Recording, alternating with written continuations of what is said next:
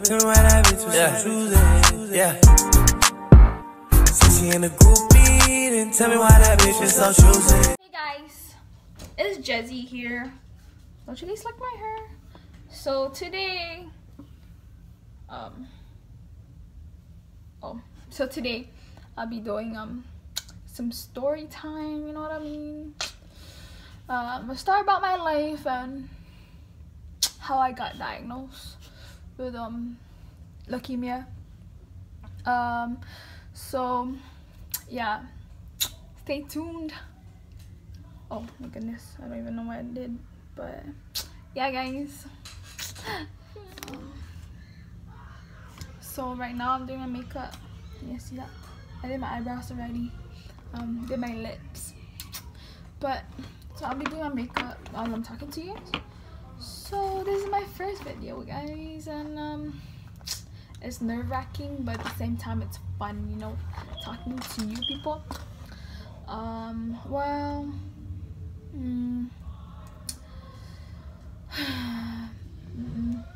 Well, like, how do you say this? I never really really share my story, like me, my childhood and stuff like that. But basically, I grew up with my mom. My mom and dad broke up when I was little, and then when I was 10, I had to hold on, wait. When I was 10, I had to come to Guam for or like my dad was saying that, you know, coming to Guam I would have a good future. Okay, so like fast forward, I came to Guam when I was like, I think 9 or 10. Yeah, I came to Guam, and then hold up. So I came to Guam, and then I went here for like my middle school and my 5th grade. Yeah, I went here for my 5th grade, and then went to middle school, and then when I was 8th grade, I got sick, right? So I got sick, and I was diagnosed with leukemia. So me being me, I didn't know leukemia was cancer. So no, the doctor was saying, yeah, you're not gonna go home tonight because you have leukemia. So me, when I heard that, I was just like, okay, I'm sick, it's just a fever. I didn't know it was like cancer. So what had happened was I went to the ICU, stayed there for like 20 days because, oh my goodness, I stayed there for 20 days, didn't eat, doctors didn't feed me, because they said my pancreas, my liver, and my spleen was already swollen, right? It was already swollen, and doctor said I can't eat, yeah, blah blah blah. Every single day I had to get like my blood drawn, and I had to always get like my blood transfusion, and my platelet transfusion. So platelet is like a white, so like there's blood, or that's like your what do you call hemoglobin. That is like your red blood cell, and then the white blood cell is like the killing, or the oh my goodness, it's coming to me, it's your fighting cell. So like my white cell. So but yeah, you know, so every day a med tech will come to get like my blood at like 6 in the morning, and I'm used to that. So dude, this is like me now, dude. Mind you, I didn't look like this. I'll show you a video after this. So like in the end of the video I'll show you what I look like. So you know, I got sick, that 20 days staying in the ICU. After staying in the ICU, I went to my regular room because I guess I was already good. Yeah, I was already fine, you know. So, yeah, I went to my regular room. My friends came and, you know, they asked me what cancer I have, or what sickness I have. And then I said, I have leukemia. My friends, mind you, my friends were crying because they know what leukemia is and I don't. So looking at my friends like, guys, I'm not dying, so why are you guys crying? They didn't want to tell me, right? So I have no idea why they're crying. So that, whatever. So after staying in the hospital here in Guam, I had to go fly to the Philippines because we have no chemotherapy here. So I went to fly to Guam, or I went flying to the Philippines. Haven't seen my mom for a while. Saw my mom there, she's crying. Had my nurse with me to go fly with me, my dad. So I went there. After that, I went, and then I went to the ICU again to, like, you know, like, make my, is it even? But yeah, I went to the ICU in the Philippines to make my body stable and whatever, you know.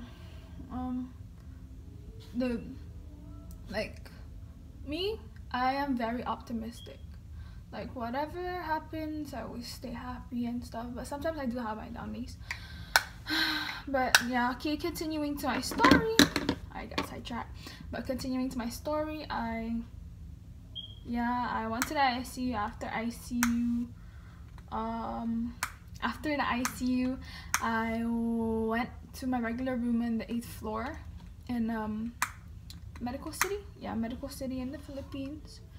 And then they started chemo. Maybe I took chemo for like one whole year. So I took chemo, and then I was using my veins in my hand. I took chemo, and then after like 1 year chemo, I had radiation. After radiation for like 8 days, my head started to like hurt, you know what I mean? Like my head was just hurting out of nowhere, and you know, my family didn't know what to do. So like it was really hurting, like really hurting. And then it was really hurting, and then my doctor had to check what was happening to my head, or like what was happening, why is it hurting. For 2 days straight, my head was like hurting, mind you, like a bad migraine, but a really bad one. Like, you know, when you have your migraine, it really hurts, but like that one was like 10 times worse. So it was hurting. My doctor came into the room, told me that they're gonna get some intrathecal, like the one in your back. It's like your spine, right? They take some samples out. So I did that. And then usually like the doctor will come into the room when it's like good news. So the doctor will come into the room if it's good news. If it's not, they'll call my mom out, you know. They'll call my mom, and then the doctor will talk to my mom. So while they were talking, I was in my room in the hospital.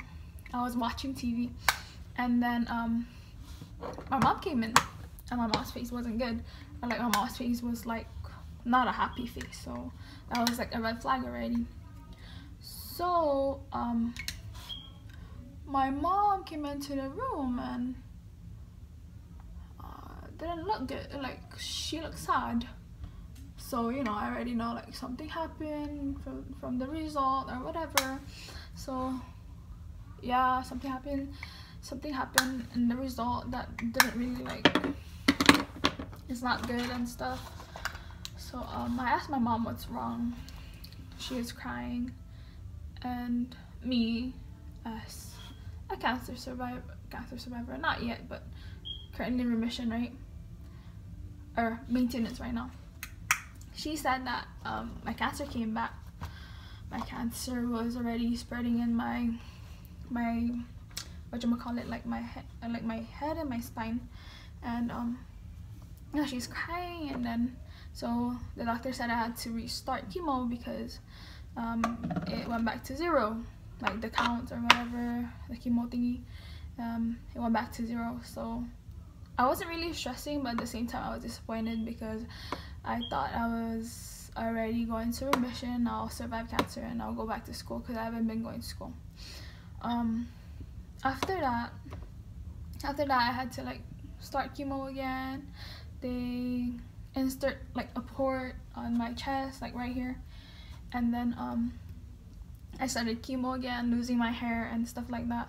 So I was really disappointed, but at the same time I look at this sickness as a blessing, because at the same time I got to see like my mom that I haven't seen for a while, and like I got to really like appreciate how life is really important, and how, you know, like people around me that supported me, like cared for me, loved me and everything was there, and I, you know, get to see that. And you know, like yeah, so I went back, so I gotta like beat this again. And then right now I'm still taking chemo every single week. I get to see my doctor. You know, I get blood work every single week to see if like my counts are dropping or not. And yeah, you know, I'm still fighting this cancer, and cancer is just stupid, straight up stupid.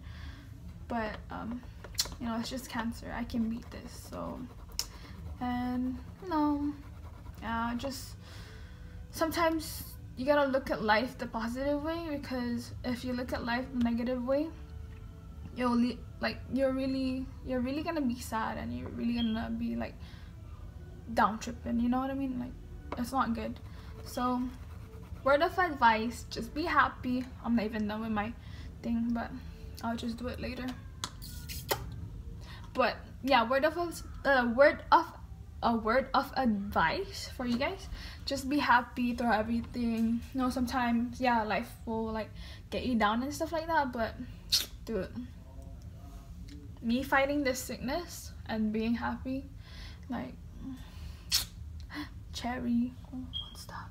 But yeah, like be happy and just live your life the fullest, you know? Not really, like, yeah, the fullest, like the fullest. Just be happy, and you know, do the things you want to do. Not like do the things you want to do, but like do the things you never like, or like do the things you always wanted to do, you know, like, because we only live once, and that's how I really appreciate life. And yeah, next week I'll be vlogging, getting ready for work and stuff, so please watch me. And you know, please subscribe and like and subscribe, you know what I mean? Well, yeah, that's it. So I'll see you guys soon. And oh yeah, it's Christmas, so Merry Christmas. And you know what, just stay happy and be positive. And yeah, I'll tell you guys more story of me fighting the big C. But yeah, just be happy and keep smiling.